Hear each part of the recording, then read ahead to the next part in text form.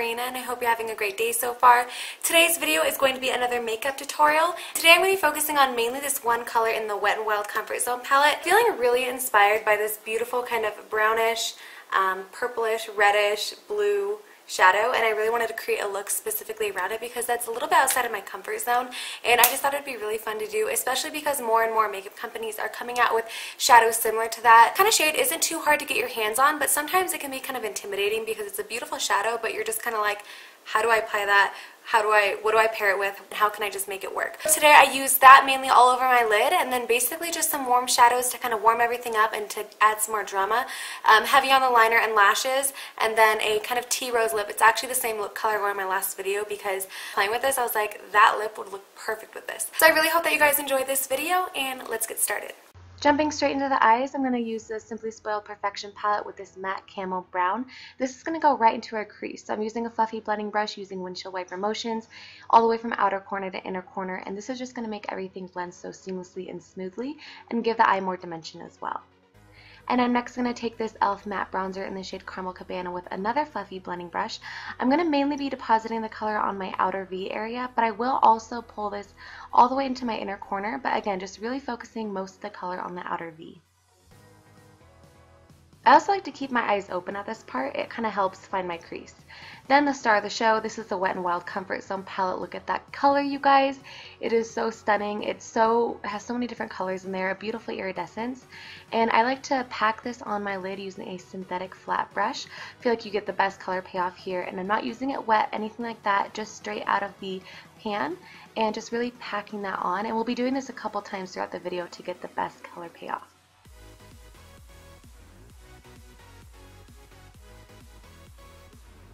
Next, I'm going to take a really large fluffy blending brush with that same camel brown, and I'm going to just be buffing everything, make sure that there's no harsh lines and everything's blending seamlessly. This is the Beige Cosmetics 26 Neutral palette, and I'm going to be using a plumish color and then also a purple, and I'm going to use a very small, delicate, fluffy blending brush and just really focus this on the outer V of my eye. This just makes the whole look because it pulls out those beautiful kind of burgundy shades in that blue shadow that we just used, and it gives the eye so much dimension. It's so unique, and I just love the way that these two shadows combine. I'm going to then go back in with that camel brown. I use this a lot to help blend everything out because you do really want to blend a lot here. And then I do want to do my brow bone highlight. This is the LORAC SummerGLO palette, just a matte off-white peach shade, and a very small flat brush as well. And I'm just going to apply this right under my brow. I do want this to be matte because I don't want too much glitter on my eyes. I want the main focus to be right here on the lid. So here I am just kind of packing on some more shadow again, just really intensifying everything and making it really pop and stand out.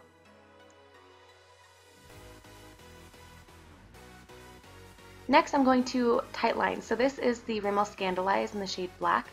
This is definitely a necessity for this look, I think anyways, because it's going to make your lash band a lot thicker. And then I'm also going to do a little bit of a wing liner using the Maybelline gel eyeliner. This is the Eye Studio. And I'm just going to do a really thin band all the way from outer corner to inner corner. And then you guys know the drill, my typical little baby wing or a little flick. You can of course make this as dramatic as you would like. I personally am just more comfortable with a kind of baby wing. And then we're going to take a break on the eyes and go to the face for a little bit. This is the Olay Fresh Effects Mattifier Primer. You guys know how I feel about this stuff. I'm so obsessed with it. And then I'm going to also conceal my under eyes, or I should say correct my under eyes, with this LA Girl Pro HD Concealer in the shade Nude. It is a kind of salmon peachy shade, so I like to do this before my foundation. I just find that it really helps kind of hide my dark circles and brighten up that under eye area.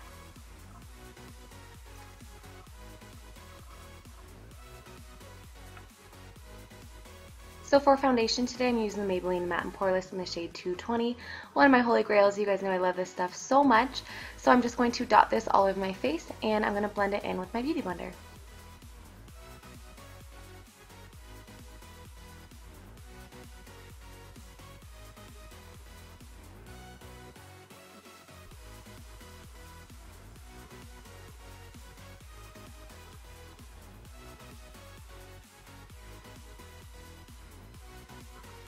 Next, I'm going to highlight the face even more. So this is a Flower Beauty concealer. I didn't want to use this one because it is not sold anymore, I don't believe, but I didn't have my other one. I wanted to use the Maybelline Fit Me, but I couldn't find it, so I'm going to use this one today. I also really do like this one.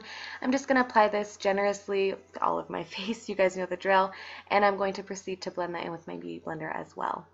Also, I don't think I mentioned it at the beginning, but I do already have my eyebrows on. I am going to be doing a full in-depth updated eyebrow tutorial, but it is still, if you're curious, using the Salon Perfect brow pomade. That is all I use on my brows.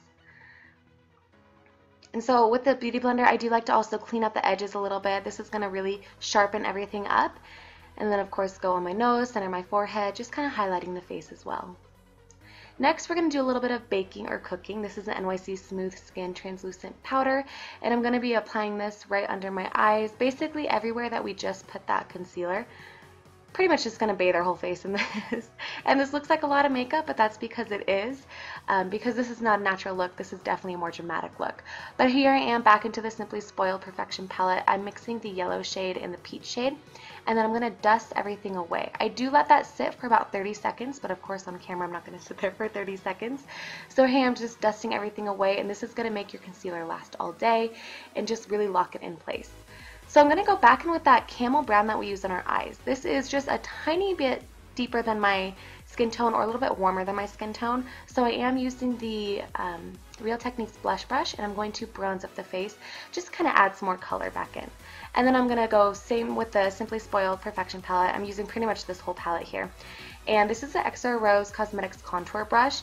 It gives you an intense contour, you guys. It is stunning, and I wanted an intense contour with this, but I know it does look like there's pretty much just lines on my face, so I do go and blend that in.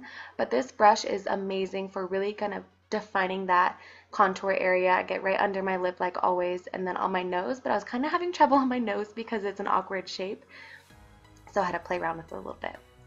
So here I am with a large kabuki brush, and I'm just going to buff the contour upwards. This is going to ensure it's not going to look muddy, but it's just going to make everything seem seamless and just flawless.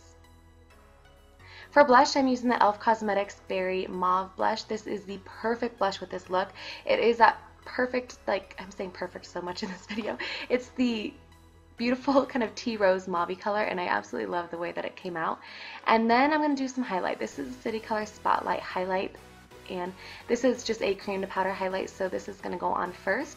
But I wanted some more gold, so this is a L'Oreal True Match Lumi. This is one of their new highlighters, and this is the golden shade. So I'm going to mix that all together, kind of swirl everything together, and then just put that right over the City Color Spotlight Highlight. Then we're going to go back to the eyes, working on the lower lash line. This is again that e.l.f. matte bronzer, and I'm going to use a pencil brush, dragging from outer corner to inner corner, just kind of smoking everything out because it gives a really nice balance to the eye. Then I'm going to use that same brush that we use with the cranberry shade, but this has no additional product, but it has leftover product, if that makes sense. And then I'm going to go back into the star of the show, that beautiful bluish brown, or red brown, and I'm going to also put that on the center.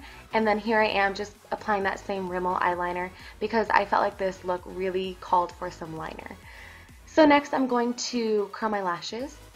And for mascara today, I'm using the YSL Volume Effect Mascara. This actually my mom gave to me when I was back in Washington, so I really wanted to try it out. You could totally do false lashes, but I really am testing this out. I wanted to see how this does on its own and how much I can build it up to look like false lashes, and so far I'm loving it, you guys. For lips, I'm using the e.l.f. Matte Lip Color in Tea Rose. It's literally probably my favorite color of all time. It's so stunning, and I feel like Tea Rose is just so perfect with this look. So then this is a hard candy lipstick in the shade Idolize. It is so glossy and hydrating, but it's a little bit more of a warmer purple than the Tea Rose, so I like to pair them together, and I think it just gives an amazing look. And then this is a hard candy Fast and Fabulous setting spray just to lock everything in, and this is a completed look.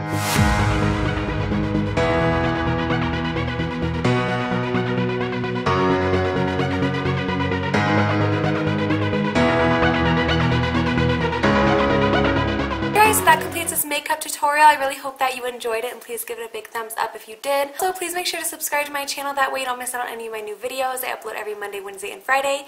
Thank you so much, you guys, for watching, and I'll see you in my next video. Bye! Definitely goodies. Number 2 goes to the City Color Be Matte Blushes. City Color Cosmetics is something that I discovered, I think like 2 years ago now, when I got a blush in my Ipsy bag, and ever since I got that blush, it was actually Fresh Melon. It was